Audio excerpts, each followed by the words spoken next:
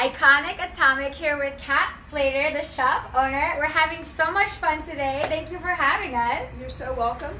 Can you tell us a little bit about the shop, what you can find here, and how you started it, and what makes your place stand out or unique?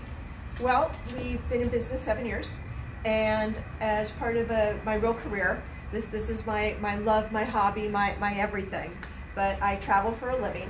So last year I was in Morocco. Ooh. So I brought back men's Moroccan caftans, and then I was in the souk and I brought back women's vintage caftans like that. Beautiful. And I have 160 of them.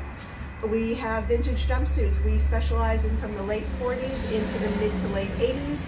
And if you can name it, I bet I got it. All right, so she's the hookup in town. If you want something super unique, super individual, you're gonna find it here. Would you like to show us any of your new recent pieces? What would you like to see? Can we go by era? Yeah. Okay, let's see something from the, well, how far does this go back? Well, I have 40s. The problem is, by era, I have to find where they are on the racks. Okay. So, why don't we do some wedding dresses? Let's do that. Some vintage wedding dresses. Maybe she's hinting at something, Matthew. No, not for me. Been there, done that. No, been there, done that. But this way you get to see. But here, like you can see, I've got ties. And the wide ones at the end are the 70s. I have the skinny ones, which I'm almost out of because it's modernism. I have hand-painted ones that are from the 40s. Wow. I don't really do 80s ties because they're not... Those are the jumbo weird wide Jumbo ones? weird or super wide at the bottom are the 70s, and they create the bigger knot because the 70s collars were the big wide collar. The oversized. The giant dagger collars. Right. So because they're so wide, you needed a bigger knot. Okay, so yeah. You have a bigger knot and a bigger triangle, you know, diamond at the bottom, basically. It's a specific cut. You got to have the right body for that one. Hey, I love the 70s. I know, I'm loving it, Kat. So do you do any styling? I know you're involved in film as well. A little bit, but nothing to do with my film career. But yes, I do style. Not as often anymore, but for a while I actually did image consulting. Okay. That was a lot of fun, but I did not do stars or television. I helped business owners get more clients based on their look. So here's an example. You are a bankruptcy attorney. Okay. What is the amount of money, annual income that your clients that are filing bankruptcy make? So you have this little itty bitty box.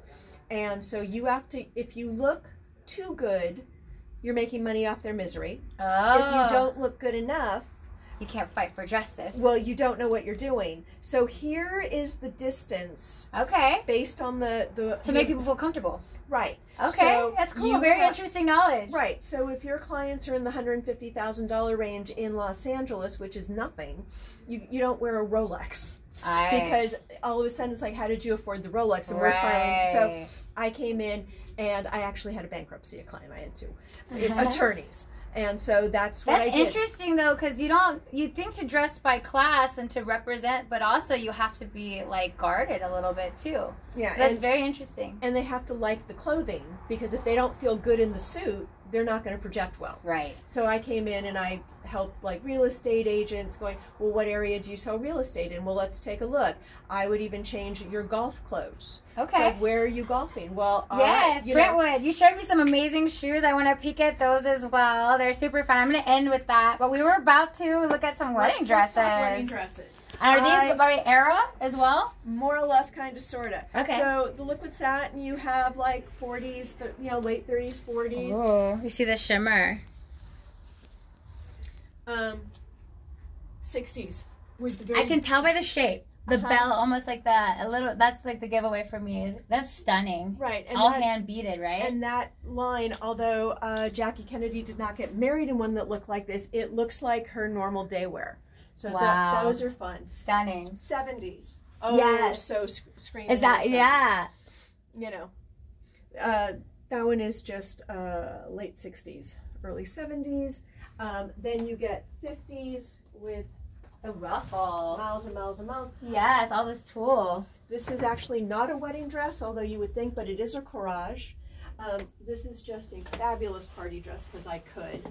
You're back into the 40s, and then you have the 60s micro mini. Amazing. I love your passion and dedication. I think you could get lost in here for hours. It's been such a treat to find you. Thank you so much. Shall we look at those golf shoes for the final bit? Golf shoes it All is. right. And I even have the shorts that match. Ooh. I mean, would you like hot pants? I know. I looked at these. I wondered what you would sweat in these. You don't. You don't? Oh, no. Those are hot. Those are like the Daisy Dukes. Yeah, pre-Daisy Dukes. Pre-Daisy. Yeah, sure. Okay, so, lovely ladies, apparently was a golfer, but not only are the shoes fabulous. Yes. And they come with the tees and the penny and the little daisy. Because you got to have some luck on the course. But here is also Royal Daisy. And here's the best part. Here's the limited warranty that comes with them.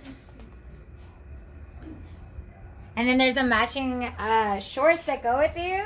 Well, she just had them in every color. Like the shoes are green, we have the yellow, we have the tan, we've got the whites, we've got the powder blue. Yes. And so we just bought every pair of shorts that she had, and she golfed a lot apparently. I love it. I love it. This is such a treat. Well, it's been such a pleasure to meet you. Thank you for showing us your store today. We're going to be back again at some point, and I've already got some finds, so I'm going to go check out. Thank you guys for checking in.